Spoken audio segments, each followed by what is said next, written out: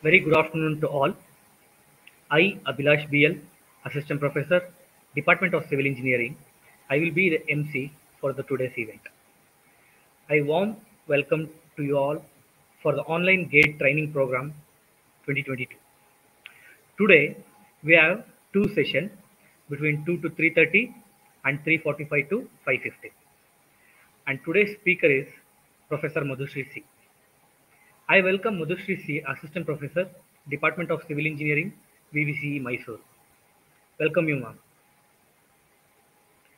Professor Madhushree C completed BE in Civil Engineering from PES College of Engineering, Mandya, and obtained Master's degree in Hydraulics from National Institute of Engineering, Mysuru, and currently she is pursuing PhD from NITK Surathkal. She has published more than 5 national and international journals and delivered n number of lectures and presented conference papers in international journals. Now, I would like to hand over the session to the Professor Madhushree C. Thank you, sir. I hope the screen is visible.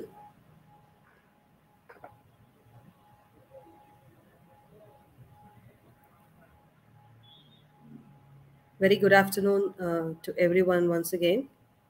Welcome all to the day 7 sessions.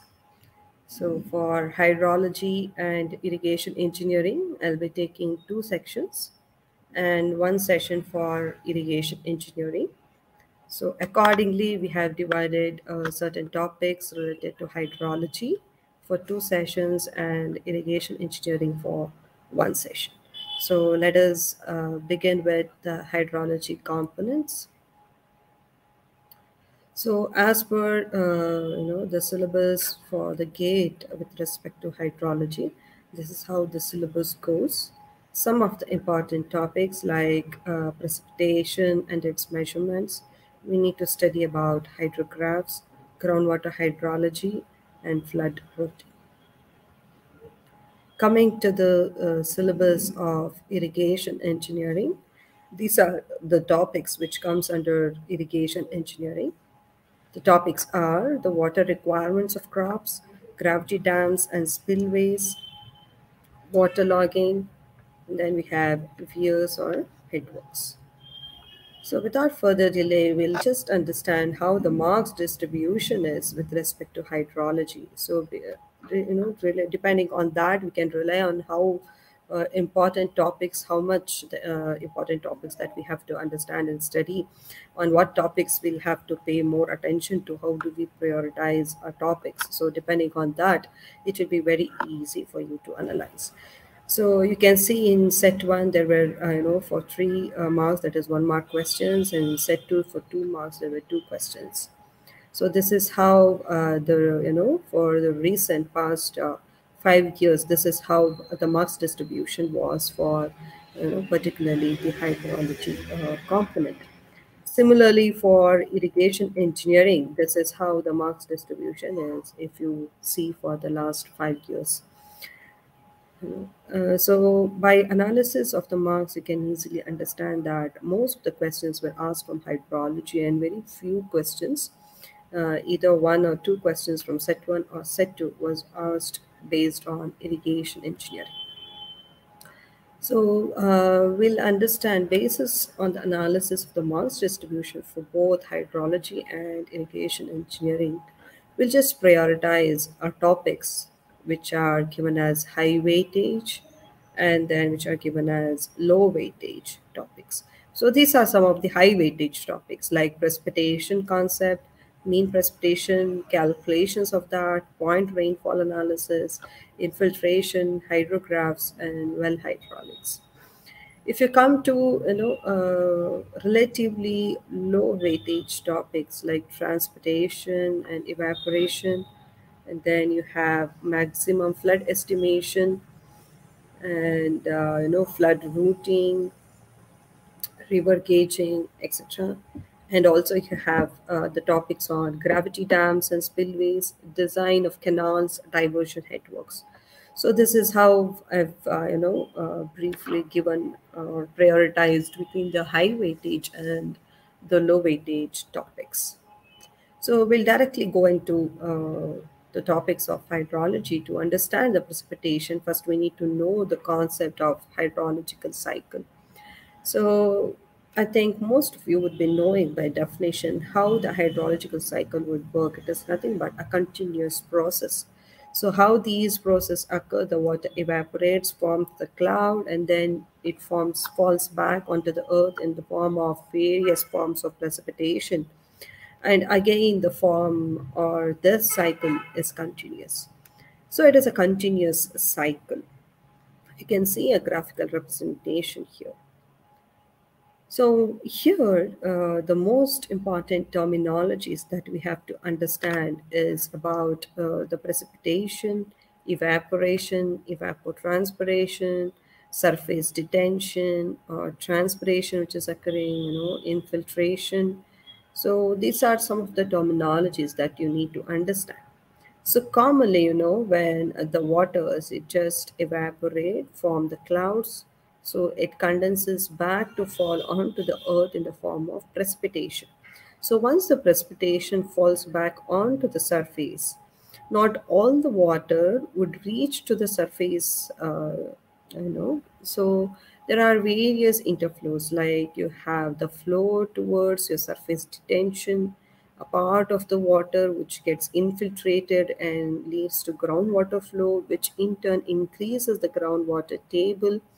And again, the water which is stored in the surface detention, when it is reached to the maximum level, that is depression storage, and then again it overflows to go reach to the nearby any other stream channels. And again, the process is continuous. It evaporates and then condenses back in the form of precipitation. So before it lands on the surfaces, also the interception occurs. So which not only with evaporation, we have also the losses related to transpiration. So these are some of the terminologies that you need to understand. So if to just know the terminologies, if you could analyze related to that. So one thing, as I said, the precipitation is the most important terminology. So it is in general of all forms of moisture originating from the clouds, which falls back onto the ground.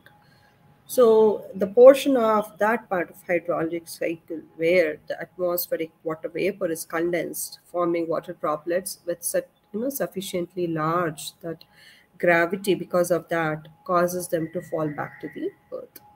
So one is precipitation. Then second most important terminology is infiltration. So obviously, as I said, not all the water which reaches to the or leads to the surface runoff, but also infiltration process occurs. So it is the process by which the water enters into the ground surface through soil. So the infiltration capacity majorly depend on the rate of infiltration of that particular soil. So the next terminology that we have to understand is surface detention or depression storage, where the part of the water or the precipitation which gets stored into before reaching it to a nearby channel. So that is called as surface detention or depression storage. So once the water infiltrate and increases the water table, obviously the water level below the surface raises up. So this we have to know. So the upper surface of this zone of saturation is known as water table. So these are some of the terminologies which is most important to be known in terms of hydrological cycle. So we understood that the main terminology, because for groundwater level to increase or for the water table rise or for many losses, precipitation is the major form for all those things. So we need to understand the concept of precipitation in a much more understandable way. So any form of moisture reaching the Earth's surface from the atmosphere is known as precipitation. Any form of moisture. But what should be the minimum conditions for the precipitations to form? The atmosphere must have moisture, sufficient nuclei should be present to aid that condensation process which leads to the formation of precipitation. And also, a feasible weather condition should be there because the condensation has to occur, the condensation of the water vapors. The product of that condensation must reach the earth. So then it is called as precipitation.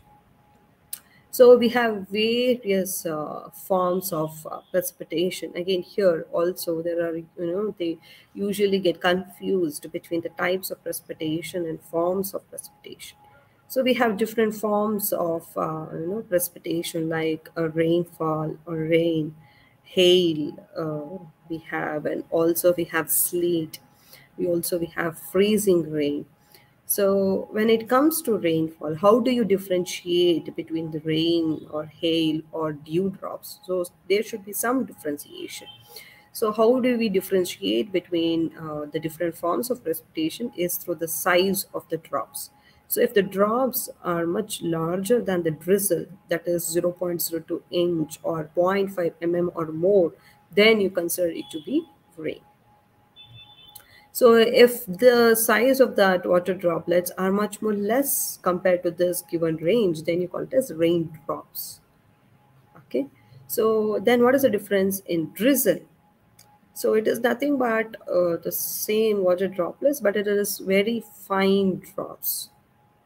Okay. Usually we get, normally it is very difficult to bifurcate because often fog and drizzle occurs together. So it becomes very difficult to bifurcate. The next is sleet. So the precipitation of transparent or translucent pellets of ice, which are round or irregular hard grains of ice consisting of frozen raindrops, or it can also be stated as largely melted, refrozen snowflakes. Then it is known as sleet. The next is hail.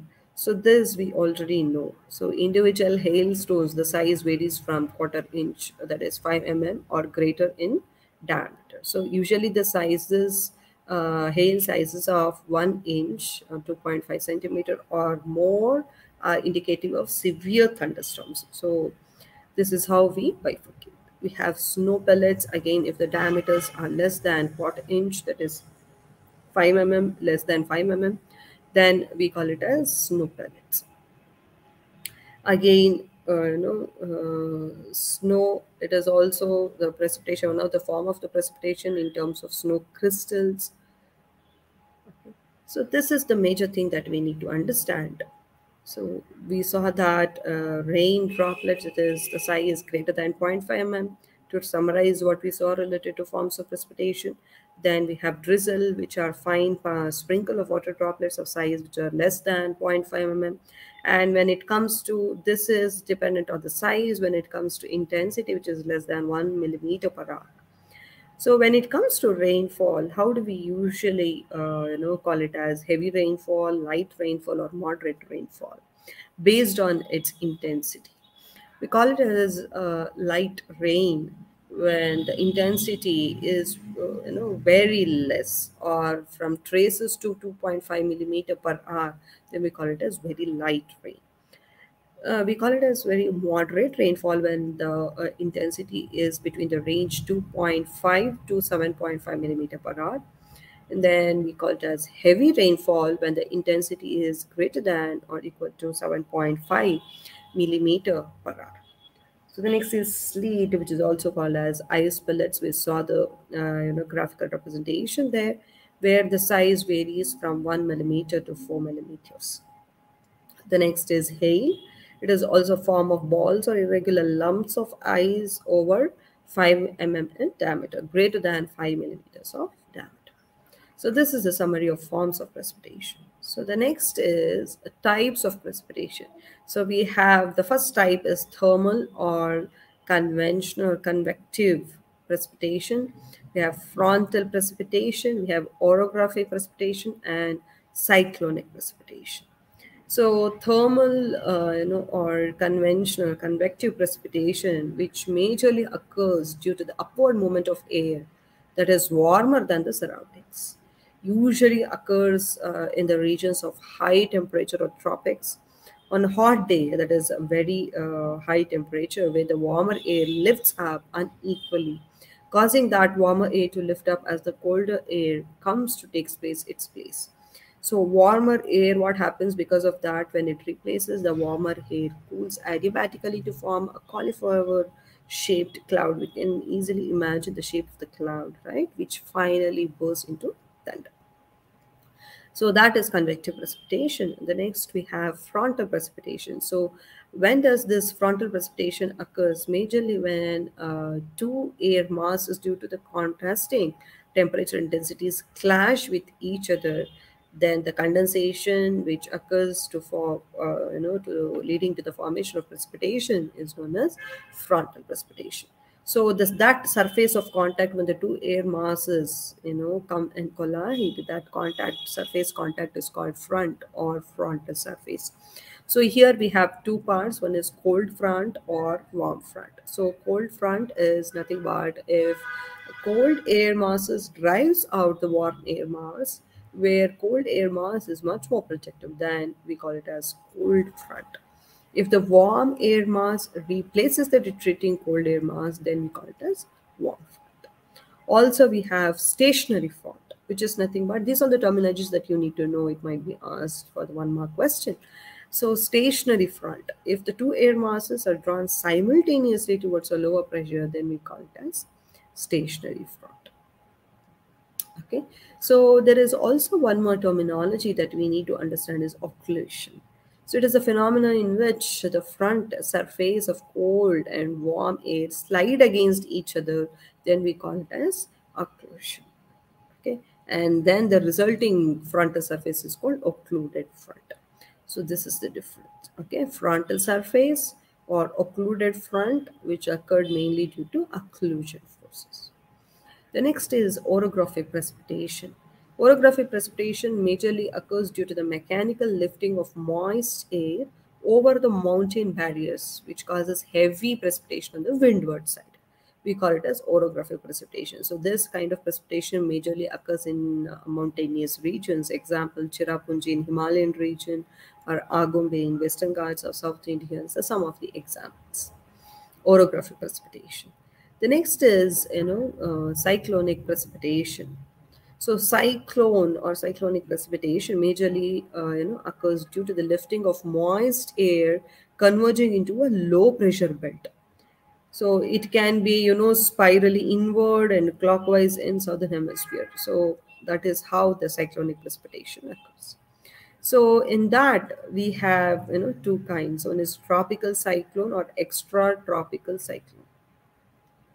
Okay, so what is the difference between tropical cyclone and extratropical cyclone is that for tropical cyclone, the diameter is small, varying between 300 to 1,500 kilometers, which causes high wind velocity and heavy precipitation. When it comes to extratropical cyclone, the diameter can go up to 3,000 kilometers and causes widespread frontal type precipitation. So this is the difference between tropical cyclone and extratropical cyclone, which comes under cyclonic precipitation. So we understood how important the precipitation is, and how the forms of precipitation and the types of precipitation occurs. The next important thing that we need to know is about the world water distribution. Okay, so this was particularly taken from the report, the World Water Development Report, which was given from 2020. I've also put the website link. You can also visit there. You can easily see that the availability of the fresh water, how the distribution of Earth's water is, and what is the amount of fresh water which is available. With that amount of fresh water, how the water is again distributed. Okay, so total of 100% availability, we have only 2% of fresh water, and again in that how the water is again distributed. So you can see majorly it is included in the glaciers and ice caps, but and also groundwater availability, whereas the surface water in terms of rivers and lakes we have only 1%. So we need to understand what is availability. We saw what is the world water distribution. So also we need to understand what is the availability is. So for us, the major basic source of precipitation is rainfall. So it might not be same for even the northern region, but for the northern region, the basic source of precipitation might be snowfall. So accordingly, we have to deal with the type of precipitation we have. So our basic source being rainfall, we have around 3,000 rain gauge stations set up from IMD, that is India Meteorological Department, with average annual rainfall as 119.4 centimeter of about annual water resources as 4,000 kilometer cube. Okay, out of which 700 kilometer cube of water or rainfall lost to atmosphere, 2,150 kilometer cube soaked into the ground, and 1,150 kilometer cube results in direct runoff to the streams. So these are the values that you need to know. So, what are the usual practical applications of hydrology? Why do we need to know? Why do we need to understand about the precipitation process, or the forms or the types of precipitation, or it might be water distribution or availability? What are its applications? The study of hydrology mainly deals with the design of hydraulic structures such as spillway, dam, culvert, highway bridge, rail bridge, etc. It also helps in the water supplies, both municipal and industrial, for both industries and public. And also, it is one of the major source for irrigation, to increase our economy through agriculture. It is also used for have wide applications in hydropower to generate the electricity. Also, flood control in terms of reservoirs, channel diversions, or flood control structures, any kind of flood control structures. It is also have wide applications in navigation, erosion and sediment control, pollution abatement, and various other applications. So we'll directly move on to the topics which is important to understand, to know about, or to study, to easily solve related to gate questions. So here I'll explain it in terms of concept wise, and also I'll give certain clues and hints where we can easily solve the given question with some of the hints. Okay, so the precipitation entire concept is divided into these four important sectors. So first sector is about optimum number of rain gauge, where you need to calculate the optimum number of rain gauges. The next component is about the missing value. So you need to, for the given station's data, you need to calculate the missing station data with either, applying any of the method which is mentioned here, simple average or normal ratio. Using any of these two methods, you need to calculate the missing rainfall data. And also we need to study about mass curve and hydrograph, and then mean precipitation calculations. This is also important.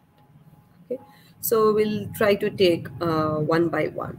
First, to calculate the optimum number of rain gauges, first we need to understand about rain gauges. So why do we need these systems?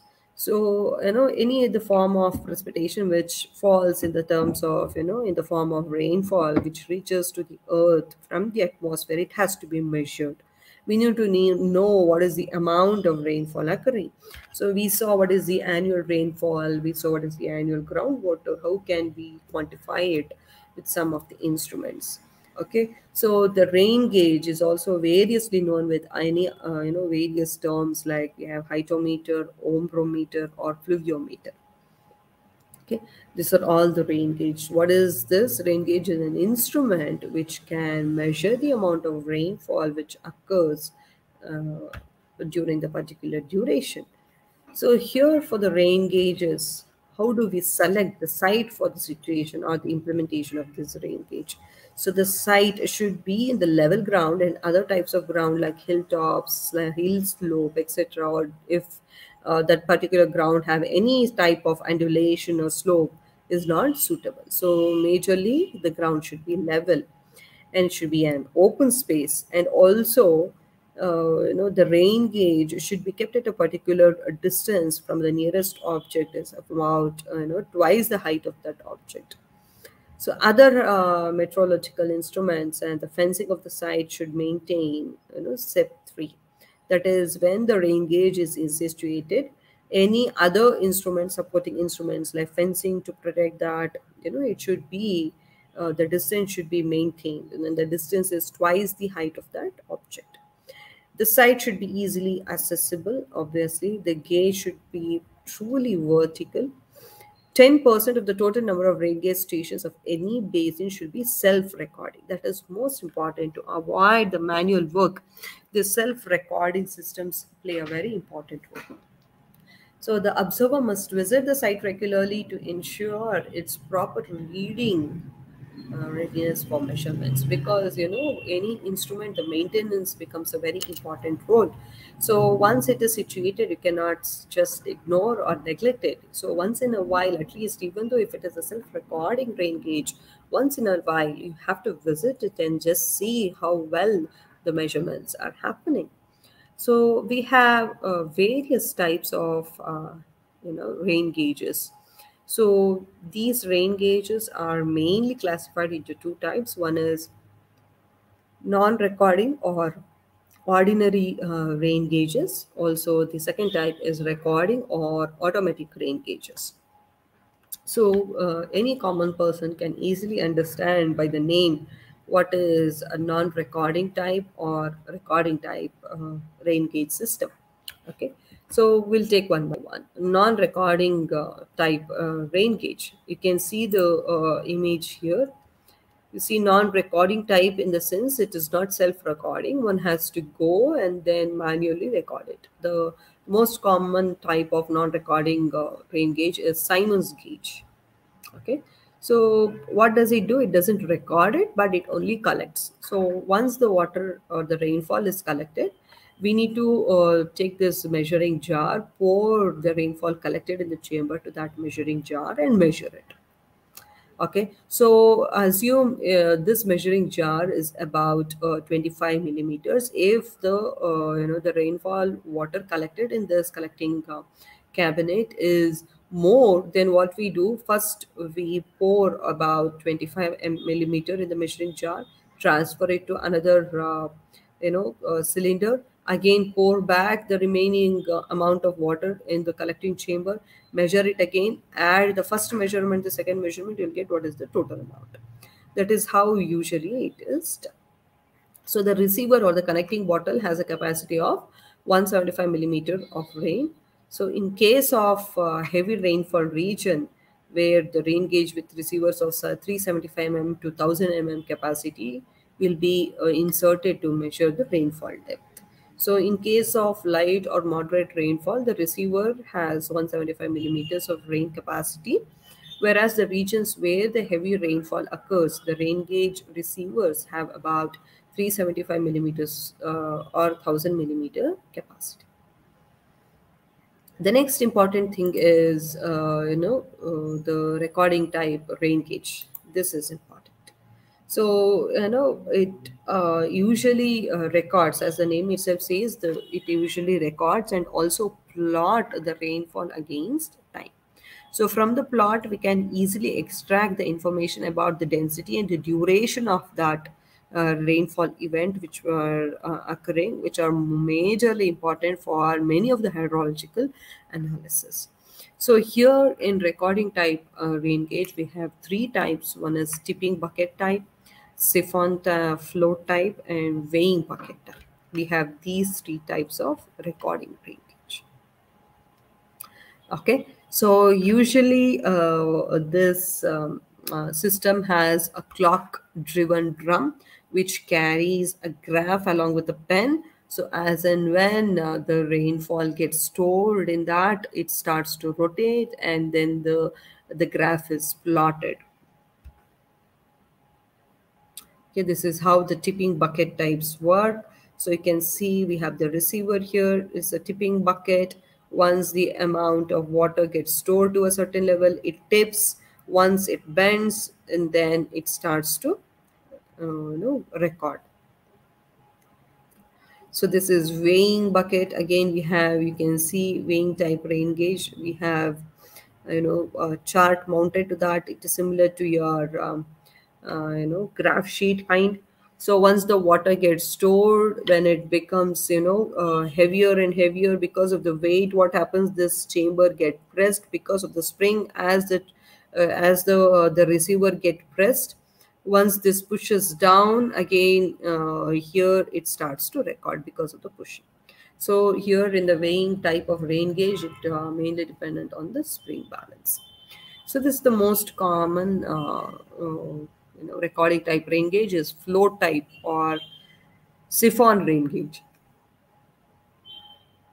We have non-recording type rain gauge, which is Simon's rain gauge. So here we have flow type rain gauge or siphon rain gauge. Okay, the same concept as tipping bucket and weighing bucket. It has a clock-driven drum. As the water falls down, the pen starts to record it and plot it on the graph. Okay, so the next important thing we need to understand is about a water budget equation. So water budget equation or hydrological equation, it is simply that whatever the input you have minus the output, which gives you the change in storage. So that is the common understanding of water budget equation. So mass inflow minus mass outflow will give you change in storage. So here you can see various, the positive and the negative terms. Negative terms indicates the outflows. The positive term indicates your inflow. So precipitation, we have inflow, we have runoff, we have groundwater flow, we have evaporation, we have transpiration. These are all your losses. So whatever the amount of precipitation is occurring, it is divided into various components like groundwater, it might be surface runoff, evaporation, transpiration. So all these components which leads to losses becomes the negative terminology. And then we have inflow as precipitation, which is positive. So inflow minus outflow, we get the change in storage. So this is how, to easily understand. If you have a water body, we have precipitation, we have groundwater outflow, we have transpiration as losses, evaporation as losses, runoff as losses. Okay, so here I have more detailedly explained each terminology here. So runoff, again, to calculate runoff, it is nothing but outflow and inflow. You can see here r inflow, r outflow. So that is runoff within the water body and runoff which is going out of the water body. Again, for the groundwater flow also. Okay, so this is a small numerical problem we have related to water budget equation. So I'll read out the question. A small catchment area, 150 hectares, received a rainfall of 10.5 centimeter in 90 minutes due to a storm. At the outer of the catchment, the stream draining the catchment was dry before the storm and experienced a runoff lasting for 10 hours with an average discharge of 1.5 meter cube per second. The stream was again dry after the runoff event. We have two conditions. First one, what is the amount of water which was not available to run off due to combined effect of infiltration, evaporation, and transpiration? The second one is, what is the ratio of runoff to precipitation? So let us identify the given data first. So we have surface area as 150 hectares. We have for how much of duration, that is 10 hours. We have what is the amount of precipitation occurring during that, 10.5 centimeter. We have outflow or the discharge occurring 1.5 meter cube per second. Okay, so what does the water budget equation say? We have runoff. To calculate that, precipitation minus your losses. So we'll see what are the terminologies we have. We have the runoff. What is that runoff, which is given as 1.5 meter cube per second?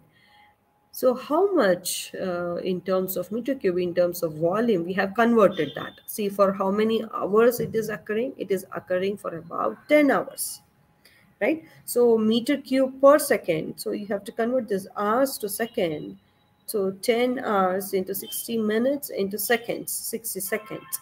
So if you multiply that, you get 54,000 meter cube. So we have got runoff. Okay. Next, also we have got the data related to your precipitation here. You can see. How do we calculate the precipitation?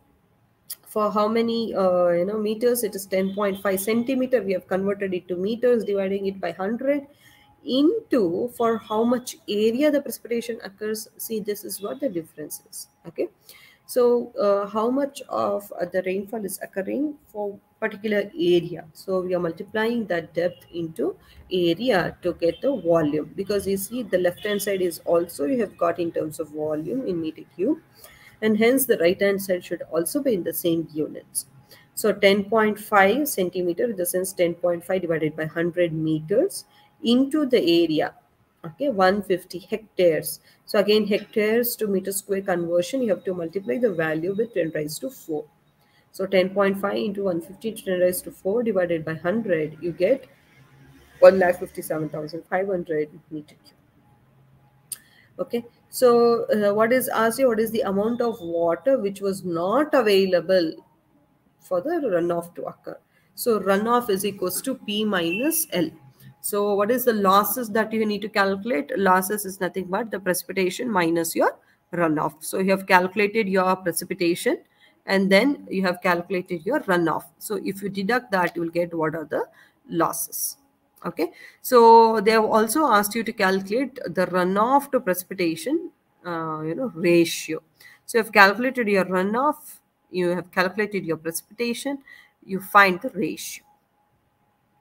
Okay, so again here you see, here you can observe here sometimes usually we get confused. I have specifically written meter cube here because that we usually see that meter cube is there, meter cube is there in the both the term. Obviously the result should have meter cube also. No, because numerator also it has meter cube, denominator also it has meter cube. Obviously the unit will cancel. So the coefficient value or the ratio should be only in the numericals. Okay, if you find in the option, you need to be easily able to identify the value. Okay, so this is a simple problem where we have applied the water budget equation. So the next important thing is, we have discussed the distance, height, and everything. We'll directly go into optimum number of rain gauges. So first we understood what are the different types of rain gauge systems we have, and we understood about the water budget equation, a simple problem related to water budget equation. So we'll directly move on to the next important topic, that is optimum number of rain gauges. So how do we calculate the optimum number of rain gauges? So, for a certain area you would calculate, or existing would be, 10 number of rain gauges. You calculate what should be the optimum number, which was enough to record the amount of precipitation occurring. If there was already 10 existing, but when you calculate, you found out that the optimum number of rain gauge systems required for that particular area was only 7. That means you had 3 number of rain gauges which is extra provided in that precipitation area. And hence, if your 7 rain gauge systems are effectively working in a good condition, you could still do effectively your hydrological analysis in that particular area with certain allowable error. That is important. So how do we calculate the optimum number of rain gauges? By using this formula, n is equals to cv by e whole square. So cv is coefficient of variation of rainfall based on the existing rain gauge system, and e is nothing but the allowable percentage error. So here, how do we calculate CV? CV is calculated from the formula 100 sigma by P, okay, where sigma is the standard deviation and P bar or P is nothing but the mean average rainfall. Okay, so using this, we can easily calculate what is coefficient of variation. So again here, how do we calculate the mean average precipitation here? So average precipitation is nothing but the summation of the total rainfall divided by the final number of precipitation. That is number of stations. If assume you have 4 station data in that a particular area, and you have each from each station you have a rainfall record 4 values. Summation of all that 4 values divided by 4. That will give you what is the mean average precipitation. Okay, so and then your standard deviation, that is sigma, is obtained from the summation of p minus p bar whole square divided by n minus 1. So these are the formulas that you need to know to calculate the optimum number of rain gauge. N is equals to CV by E whole square. You need to know the formula of CV, that is coefficient of variation, and then a percentage allowable error would be given in the given problem. And then you need to calculate CV by using the formula 100 sigma by P bar, where P bar is nothing but, the summation of, all the precipitation data divided by the existing number of rain gauge. And the standard deviation is also calculated from the given formula. Okay, we'll quickly take up a numerical problem to easily understand this concept. So the question says, in a catchment area, there are 7 rain gauge stations with average depth of rainfall as 100 centimeter and standard deviation as 31.5 centimeter. For a 90% accuracy in analysis, how many extra rain gauges are to be installed in the catchment? So, they say that already there was 7 rain gauge stations. How many extra again you have to install in that particular catchment? First, let us identify the given data there. What are the given data given? So obviously the optimum number of rain gauges is calculated using the formula here. Okay, let us identify the given data. You see here, the average depth of rainfall is directly given. Instead of each station data, the average precipitation value, that is P bar, is directly given. Standard deviation is also directly given. Sigma is directly given. So you can easily calculate what is CV from the formula. So CV is 100 sigma by P bar. If in case here the standard deviation is not given, then you will have to depend on each station data. Then each station would have been given, data would have been given, then you have to calculate sigma and then come back here to substitute for CV. Then you calculate the value of CV. Okay. But here, since sigma value is directly given as 31.5 centimeters into 100 divided by P bar is also in 100 centimeter. So you can see in the numerator also you have centimeter, denominator also you have centimeter, and hence the coefficient of variation is unitless. So you have got 31.5. Okay, so how do you calculate the allowable percentage error? They have given E is allowable percentage error. How much percentage of error could actually occur? They say that 90% of accuracy is there. So out of 90%, out of 100%, if you have 90% accuracy, how much is the allowable percentage error? It is nothing but 10%. So 100 minus 90 is 10%. So if you substitute in that, you have, n is equals to CV, which is calculated as 31.5 divided by allowable percentage error 10 whole square, you get 9.92, that is around 10. So how many extra rain gauges do you need? The, optimum number is given as 10. Already there was 7 which is existing. So 10 minus 7, you need 3 extra or additional to that catchment area.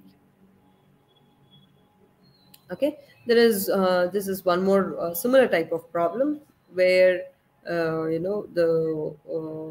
have asked you to calculate the extra rain gauges to be installed in the catchment area, where the data are given, P bar and sigma value is given. You will calculate what is CV, that is 100 sigma by P bar, which gives you CV, which is nothing but the standard deviation is 35.6 divided by P bar is 150.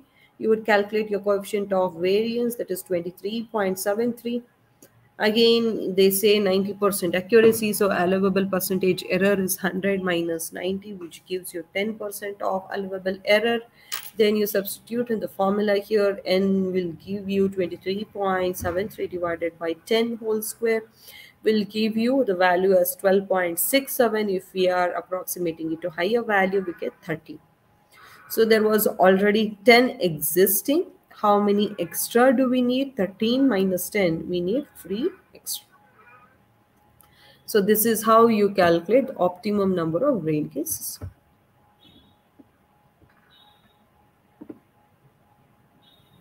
Okay. So we'll take one more here. A catchment has 6 rain gauge stations in a year. The annual rainfall recorded by the gauges are as follows. So here you have 6 rain gauge stations, which is given A, B, C, D, E, F. And respective rainfall station data is also given. For 10% error in the estimation of mean rainfall, calculate the optimum number of additional stations required. So here, instead of accuracy, they have given you 10% error. So allowable error, E value is directly given as 10. So here you can observe we need to calculate the optimum number of rain gauge stations. But you can observe here neither the standard deviation value is given or P bar value is directly given. So we need to calculate both in this case. How do we calculate? We know CV is nothing but 100 sigma by P, where P bar is nothing but sigma P by N, and sigma standard deviation is given as summation of P minus P bar whole square divided by N minus 1. So from the tabular column there, we have the station data, 6 station data.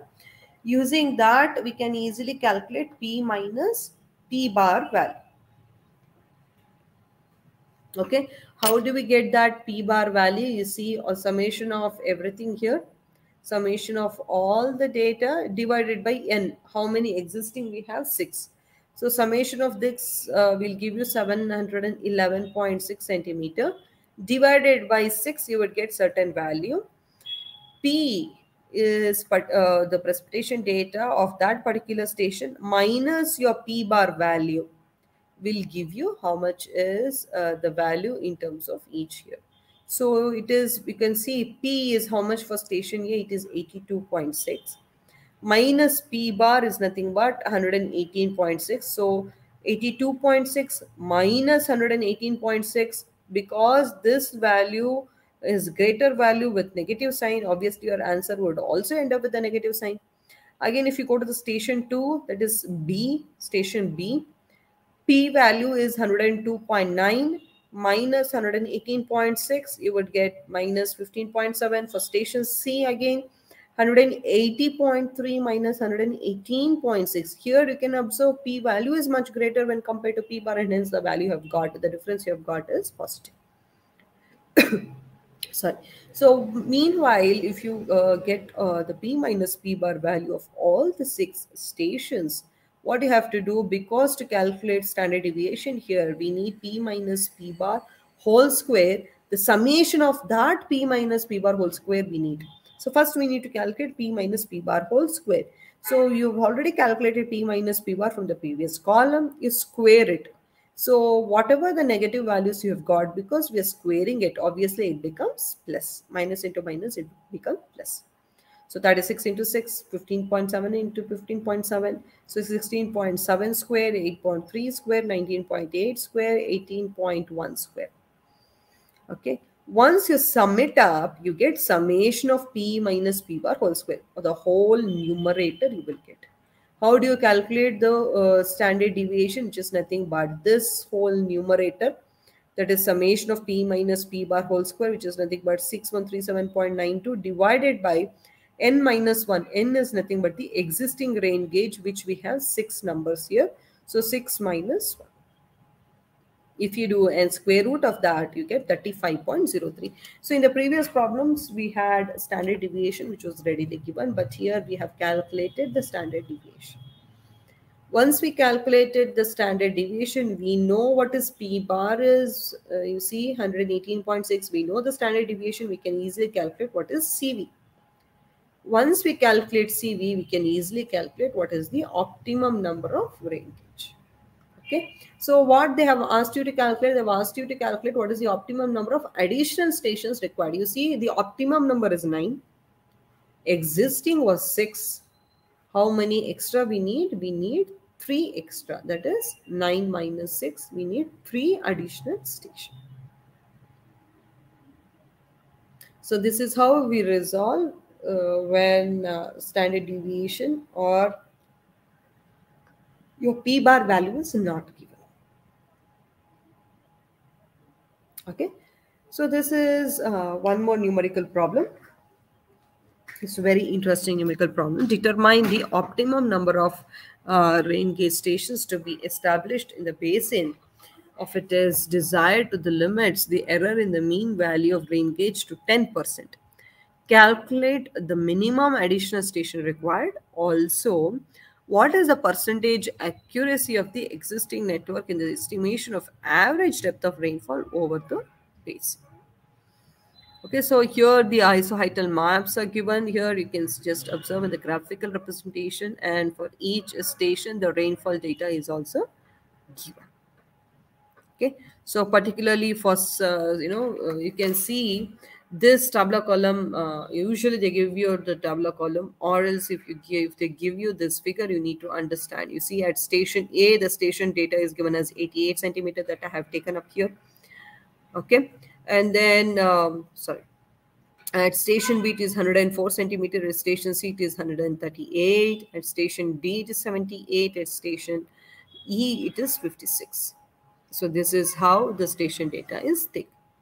First, what you need to calculate, they have asked you, there are 2 sectors, any sector could be asked. There are 2 sectors here. We'll try to understand both the sectors. First, we'll see how to calculate the minimum additional station which is required. So to calculate that, obviously it is nothing but the optimum number. We know how do we calculate. N is equals to CV by E whole square, where CV is 100 sigma by P bar, and P bar is sigma P by N, and sigma is also given. Okay, so we know the station data. Again, in the previous problem as we done, we calculated what is P bar. How do we calculate P bar? Summation of all the precipitation data divided by, we have 5 stations here, divided by 5, you get P bar as 92.8. Okay, so the next column we have calculated P minus P bar. So P of station A is 88 minus 92.8, and hence we have got minus value here. Whereas for station B, P minus P bar is 104 minus 92.8, and hence you've got a positive value here. Similarly, you will calculate P minus P bar for all the 5 stations. Okay, so for the next column, what you do, P minus P bar whole square. So your third column, you're squaring the value. So 4.8 square, 11.2 square, 45.2 square, 14.8 square, that is 6.8 square.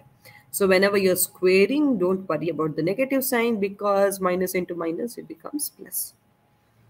Again, once you calculate P minus P bar whole square, to calculate your standard deviation, you can just observe your numerator here. It is the summation of P minus P bar whole square. That means we have to add it up. When we add it up, you get 3764.8.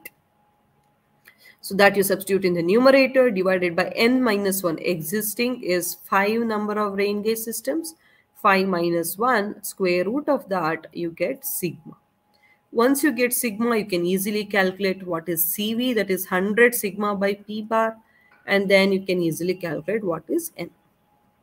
Okay, so you can easily observe there we have optimum number as 11.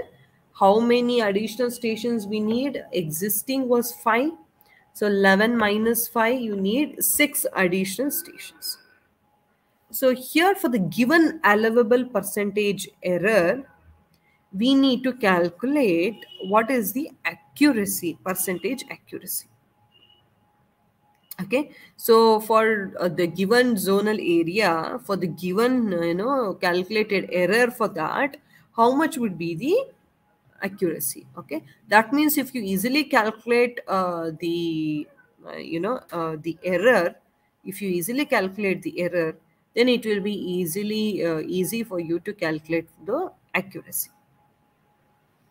Okay, so if I go back here, how much, if you have to just remember the CB value here, CB is how much you have got. It is 33.1. Okay, so now what we have done here, these are all the zonal area which was given and everything. Okay, when you calculate that particular value, you have converted it to decimal value where you're rounding off. You can see zero point 0.6 for the first zone. It was the rain gauge, number of rain gauge required was 0 0.6. I cannot give 0 0.6 rain gauge, so I have rounded off to 1. There was already one rain gauge system. If I go back to that figure, you will better understand. You can see here zone 1, this is zone 1. There is already a existing rain gauge here, that is station E. 1 was required, but existing is also 1. I'll go to zone 2 here. In this zone 2, 1 was required, 1 is already there. In zone 3, if I go, I'll go back to that here.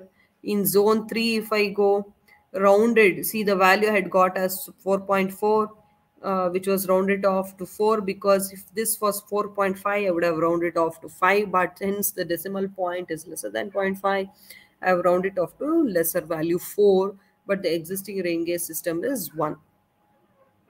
You can see in this zone, complete zone here, complete zone from here to here, we have got only one station, that is A. We would have got 4. So there we are lagging there. Again, similarly, we have calculated. Okay. Additional rain gauges. What is that additional rain gauges? See how many we have got the additional rain gauges. We have got 6, right? 11 was there. 5 was already existing. 11 minus 5, we have got 6. That is how the justification we have shown here. So 3 extra we need in zone 3, 2 extra we need in zone 4, and 1 extra we need in zone 6. So total of 6 number of rain gauge systems.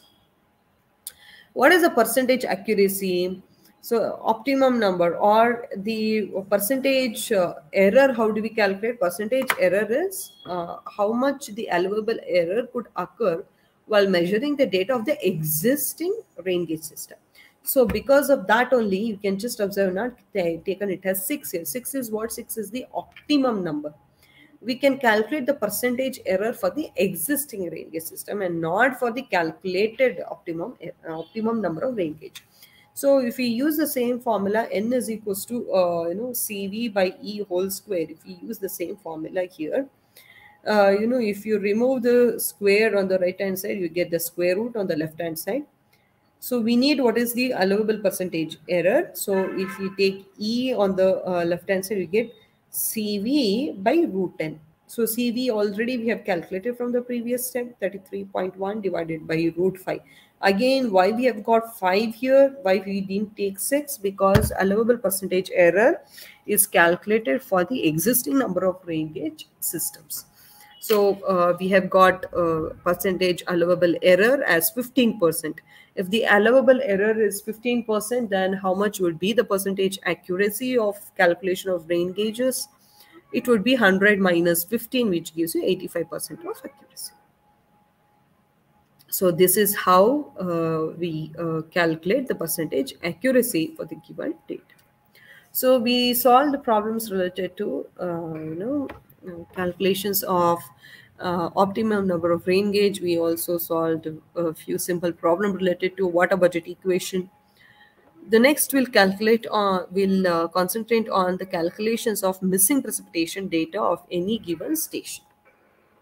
So in the the flow chart, while we discussing about the topics that has to be discussed, we saw that for calculating missing data, we have two methods there.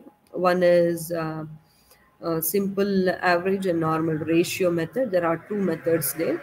So for the given problem, how do we identify that which method we have to adopt and how do we resolve it? Okay, we'll take a simple problem. The normal annual rainfall at 4 rain gauge stations installed at a catchment area A, B, C, and D The data are given as 75 centimeter, 100 centimeter, 60 centimeter, and 80 centimeter respectively. In a particular year, the depth of rainfall measured at rain gauges A, B, and C are 60 centimeter, 70 centimeter, and 90 centimeter respectively, whereas the measurement on rain gauge D was missing. The rainfall depth at station D could be estimated as dash centimeter. So here, the data is given and annual value. So here the annual values are given. You can see the normal annual values for the four stations are given. NA is 75, NB is given, NC and ND is given. Similarly, the precipitation data for that particular year, for that particular stations are given. For A, it is given as 60 centimeter, that is precipitation at station A, and hence PA, PB, and PC is given. Which data is missing? The data is missing relative to station D. That is PD value we need to calculate. Okay, so as I said, we have simple average method and normal ratio method.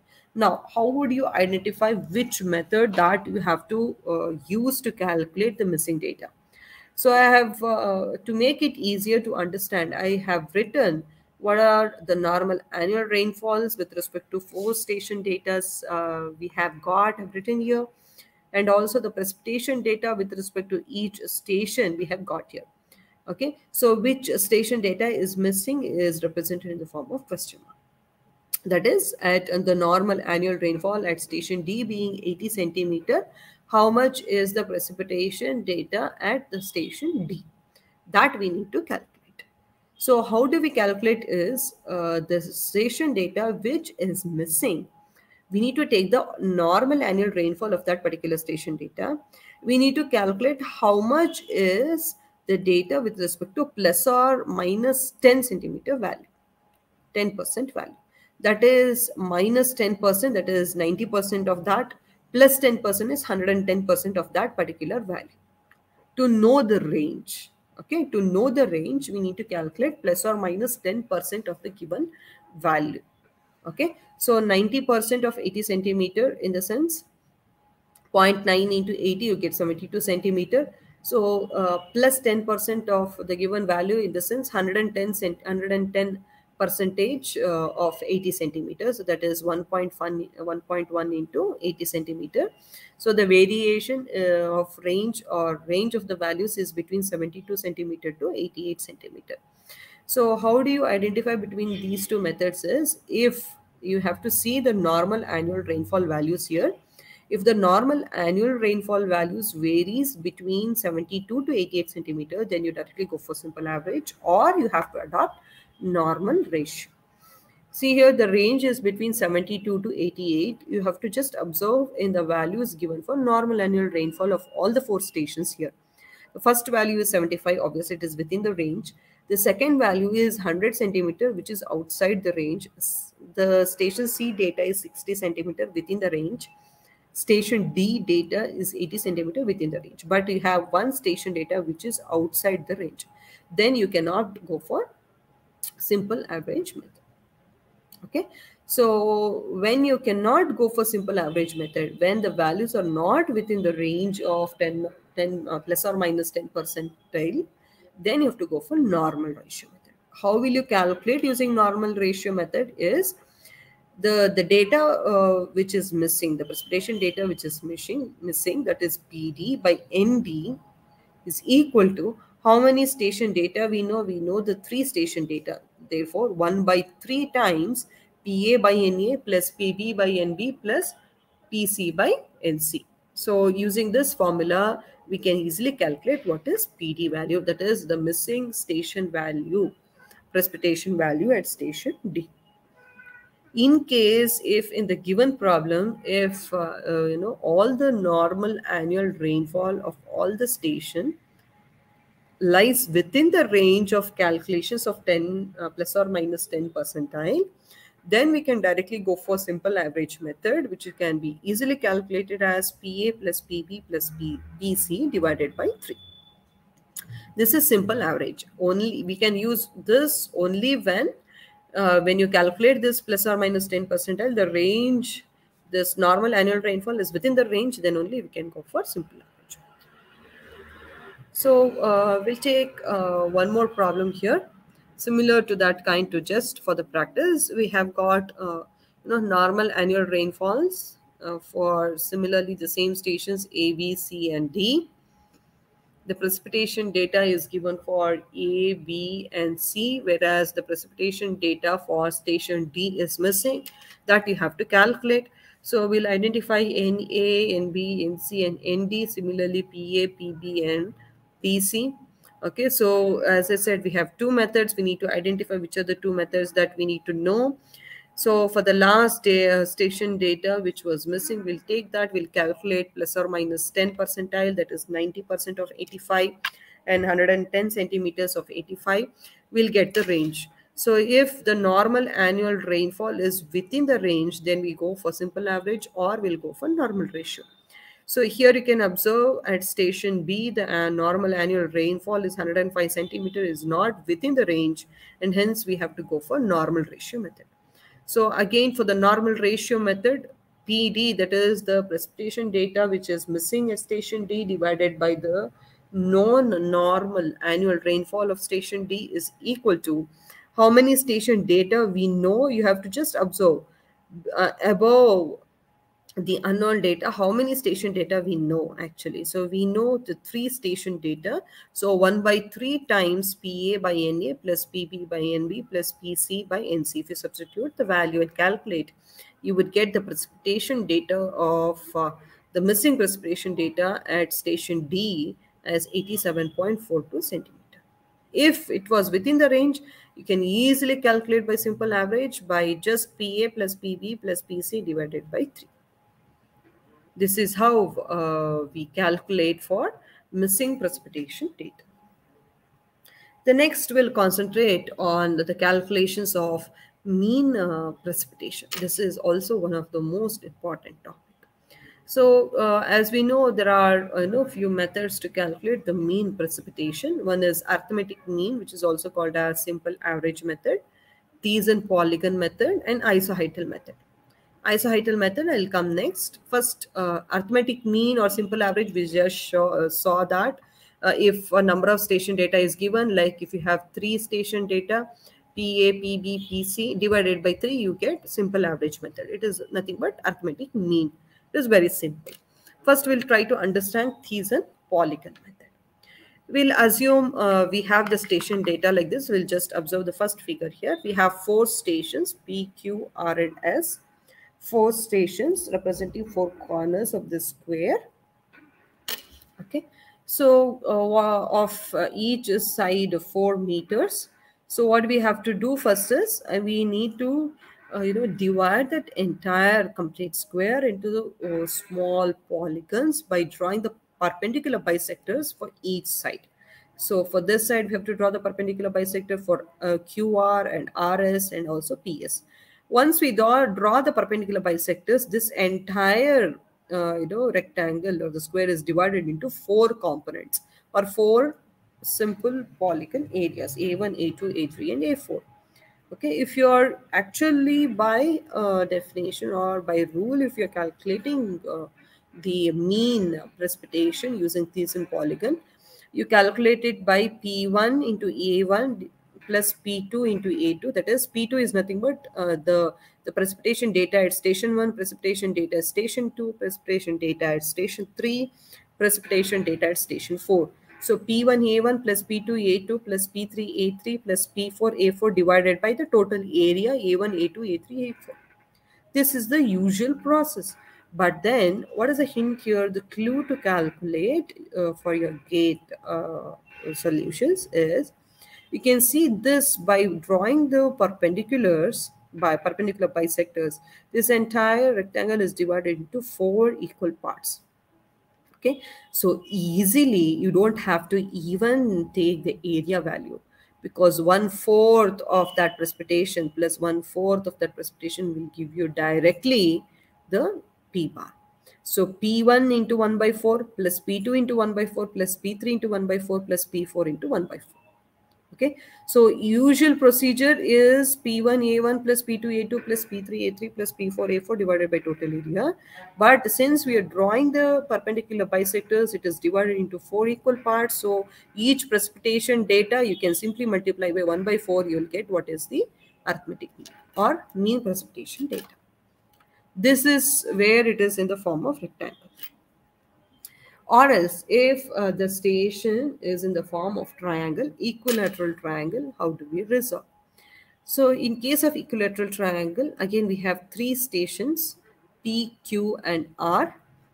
Again here to get the simple polygons, we have to draw the perpendicular bisectors on each side of side A meters each. So we are drawing the perpendicular bisectors on each side. So what happens here, since because of equilateral triangle, it is divided into three equal parts, A1, A2 and A3. Again, by definition, if we are going because of three components, we have P1A1 plus P2A2 plus P3A3 divided by A1 plus A2 plus A3. Okay, again, what happens here, we need to calculate the area of this component, each component, and then substitute here. If not, the area value is not given in the given question. Otherwise, there is one simple way to calculate the P average value or arithmetic, or mean precipitation in case of equilateral triangle, is that by calculating, since by drawing the perpendicular bisectors, it is divided into three equal components, so that areas could be easily calculated as 1 by 3 times, because it is three components, 1 by 3 times root 3 by 4 a square, where small a is nothing but each side, how much is the distance between each side. That is, if small a is 4 meters, then 1 by 3 into root 3 by 4 into 4 square. That multiplied by the station data, you will get how much is the value. So that is in case of three stations in the form of triangle. So also when we get 5 rain gauge stations, so this is one example where if not the station T was present, it is similar to your first illustration, but here we have got 5 rain gauge stations. I'll show you what is the common mistake we do. Each side is given as 4 meters. So what we do, because we said polygons, it is divided into small equal polygons here, dividing it into 5 parts, because how we are drawing the perpendiculars, you see here, this red line would not be given. What the data would be given? The data would be given only which is highlighted in black color. What we do, we draw the perpendicular bisectors from each side. So from here also I have drawn, from here I have drawn. So I've connected all these points so that the area is divided into A1, A2, A3, A4. You can see this A1, A2, A3, A4 is in the form of triangle. If I'm calculating the area, I can easily calculate it as half into base into height. That is, A1 would be equal to A2, would be equal to A3 and A4, which is nothing but half into base into height. So if I take this small triangle here, you can see the base is 4 meters, the height is also 2 meters. Complete triangle if I'm taking. So but I cannot use that. Why I cannot use that? Because I'm not drawing the perpendicular bisectors connecting each station. So this calculation would be wrong when I'm not drawing the perpendicular bisectors connecting to each station. You see here, station T is not at all connected. Then what do I have to do? I have to also draw the perpendicular bisectors from station T to each side. Okay, then only I can justify for the perpendicular bisectors for all the 5 stations. Then only I can apply the Thiessen polygon method.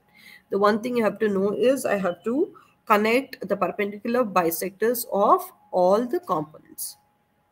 Okay, so you can see here A1, you see how many components is divided into, because I've also drawn the perpendicular bisectors from station T on each side. How many components it is divided into? 1, 2, 3, 4. 4 outside triangles, 4 inside triangles. So the entire rectangle is divided into 8 components, where A1, A2, A3, A4 is 1 by 8. You can see A5 is nothing but how many components you have? 4 times. So 4 into 1 by. Okay. So P1 into A1 which is nothing but P1 into 1 by 8 plus P2 into 1 by 8 plus P3 into 1 by 8 plus P4 into 1 by 8 plus P5 into 4 by 8. That's it. You get P bar, or average precipitation or mean precipitation. Okay. So this is where again you have six rain gauge stations, that is P, Q, R, S, T, and again you have B here. So as I said, what you have to do from that station also, you have to draw the perpendicular bisectors. So it is divided into, you can see the area highlighted here, A1, A2, A3, A4, A5, and A6. So it is divided into 6 components. So how do we calculate? So each side is given. You can see A1 and A2 is in the form of triangle, half into base into height. Clear? Again, you can see here A5 by the concept of equilateral triangle. We know the area could be calculated as 1 by 3 times root 3 by 4 into A square. So we know what is A5 also. But what is A3 and A4? A3 and A4, you can just observe. See, if I draw the line here, if you can just observe, it is, see, if I just draw the line here, this portion is also the second component of triangle. This portion is the second component of triangle. So which is nothing but related to same area A5. But when it comes to this lower part, it is the same area as A1 and A2. So A3 and A4 is nothing but A1 plus this A5 will give you how much is A3 and A4. Okay. But whereas A6, you can see if you take the hypotenuse here, if this is 2 root of 2 square plus 2 square, because we have taken the hypotenuse here. So A6. So once we get A1, A2, A3, A4, A5 and A6, you can easily calculate the arithmetic mean or average precipitation for the given station data. So we can easily calculate the mean precipitation, where we have 4 stations, 3 stations, 5 stations, and 6 stations. Okay, this is a simple problem given. So the catchment area is in the shape of a pentagon as shown in the figure. Rain gauges are installed at each corners. The precipitation values are given. At A it is 9 centimeter, B is 14, C is 5.2, at D is 4.8, at E it is 6.8. And one rain gauge is kept at the center of the square area, which is measuring 6 centimeter. Okay, you need to calculate what is the mean precipitation. How will you do? So here what you have to do, you have to draw the perpendicular bisectors at each case as we had done here. Same data, we have drawn the perpendicular bisectors. So for this triangle also, again, we have to draw the perpendicular bisectors. Again, the same formulas, if you use, you can easily calculate the value. Okay, the same illustration, the same area of the formulas that we need to use to calculate the values. This is how we need to calculate the mean precipitation. You try out this. Okay, you can take the values. A is equals to 9 centimeter, B is equals to 14 centimeter, C is equals to 5.2, and D is 4.8, E is 6.8 centimeter, and the sixth station, that is F, station F, being the value of 6 centimeters. Okay. The next is the calculation, mean calculations, mean precipitation calculation using isohydral method. So we have seen arithmetic mean, we have seen Thiessen polygon. So the third method is isohydral method, which is the most superior and consistent method of calculation for mean precipitation compared to the other two, that is arithmetic mean and Thiessen polygon method. So what is isoheight? Isoheight is nothing but a line which is passing through the depth of equal rainfall, which is called as isoheight. So assume you have the isoheights, that is nothing but the line passing through the equal depths of rainfall being 40 centimeter, 50 centimeter, 60 centimeter, 70 and 80 centimeter. So if they have asked you to calculate the mean precipitation of the highlighted area here, how would you calculate is, because see A1, A2, A3, A1 is between the two lines, area is between the two lines, so it is dependent on, A1 is dependent on the two isoheights, that is from 150 centimeter height and 60 centimeter height. So how do we calculate the mean precipitation in case of isoheighton method? Is that 50 plus 60 divided by 2 into that area plus 60 plus 70 divided by 2 into that area, 70 plus 80 divided by 2 into that area, that is A3, divided by total area would give you what is the mean precipitation in case of isoheighton method.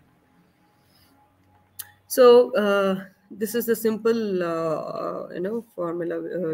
The data is given related to isoheighton method. The analysis of a storm yielded the following information regarding isoheights.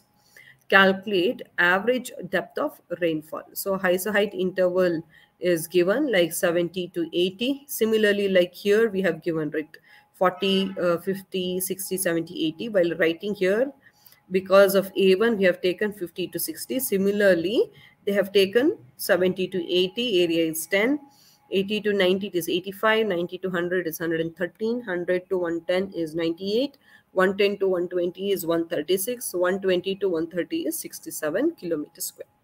So how do we calculate P average? Is 70 plus 80 divided by 2 into 10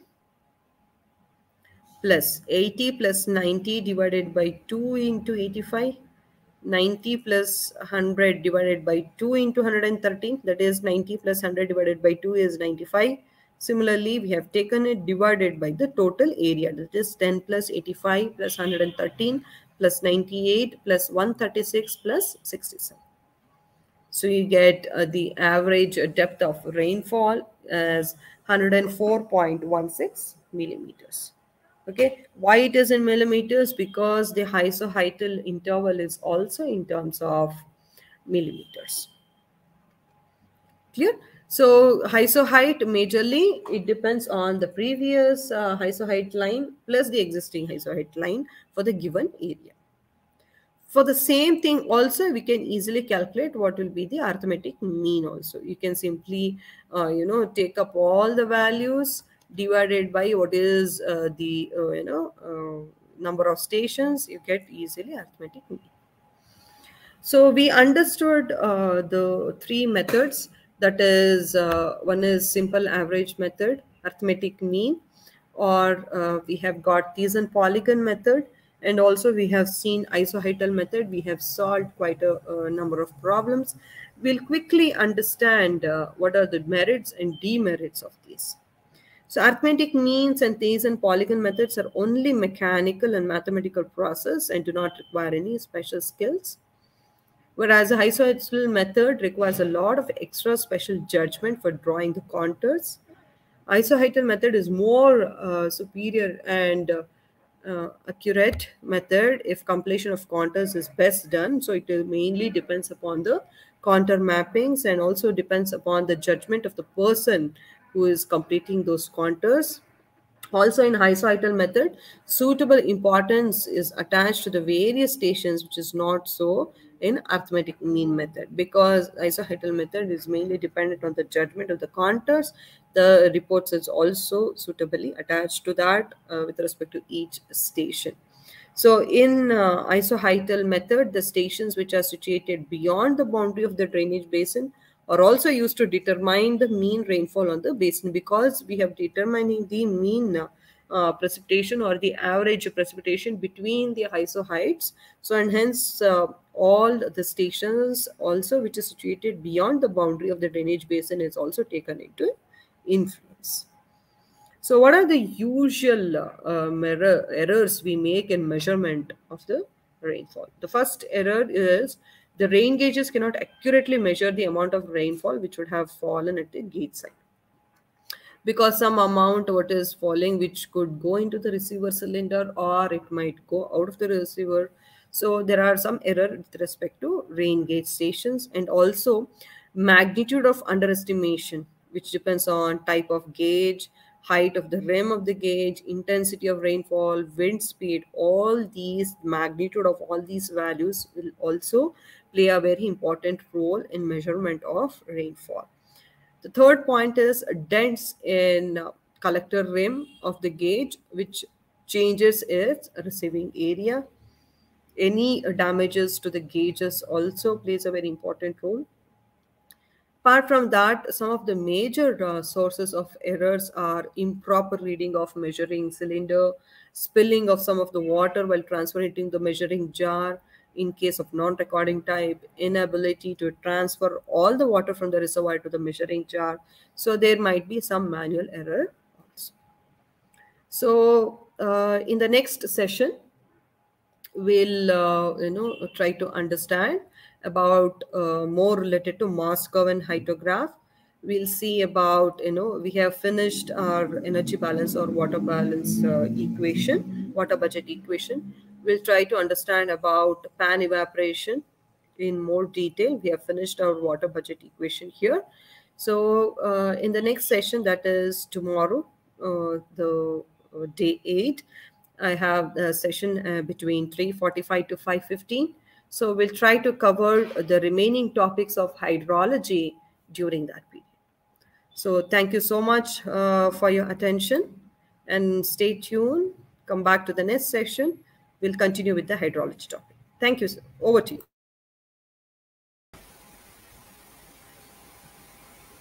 Thank you very much, Madhushree ma'am. It was an informative session, and thank you all participants for your patience with me. Without any further delay, let us start with the next session at exactly at 3:45 a.m. Thank you all. Stay tuned.